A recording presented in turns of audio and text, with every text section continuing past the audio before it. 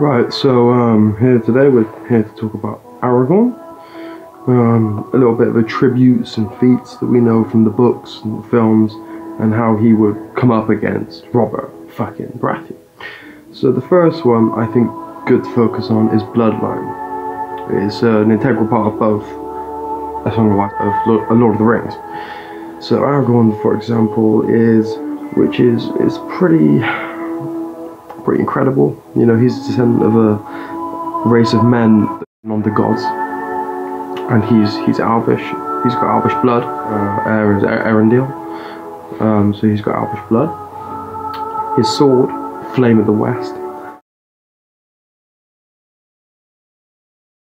is described as you're unable to lose a battle with it. This sword also cut and defeated Sauron, which was by Aragorn's heir, Isildur.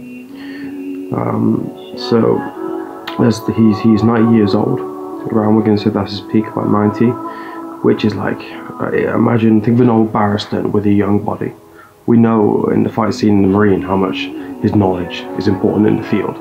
So imagine Aragorn's of that.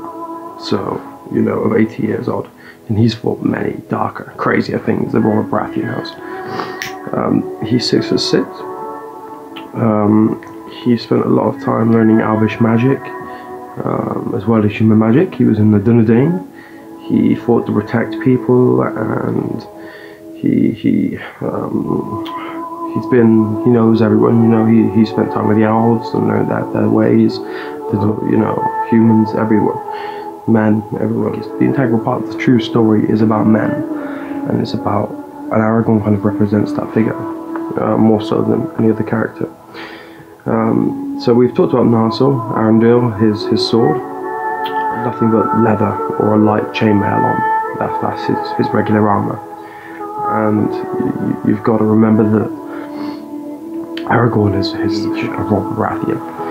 You know, so he's fought off 5. If Sauron did get the One Ring, it was Aragorn who said, "Yeah, I'll fight you," and that was the deal. Aragorn was the best fighter of the Third Age, if not of all time. You know, and that's in a contender in Arda, in the Undying Lands. But it's just, to me,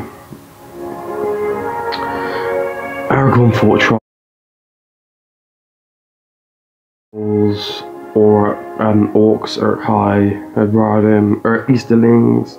You know, he can run for 3 days and nights without sleep, with food and water, and he wasn't tired. Skill-wise, Aragorn is unstoppable, since he has been fighting for many decades, but with someone much younger, he'd be a total, you know, he's, to me, the boss man. He's the boss man of LOTR. So this comes down to the boss man of LOTR against Robert Baratheon. Okay, so that's my Aragorn kind of summary. Any more that I've missed about him that you think is fundamental, then please do put it in the comments. And after this, I'll do a quick one of Robert Baratheon, and then I'll talk down the fight and how I think it go down. Subscribe, don't subscribe, do whatever the fuck you want.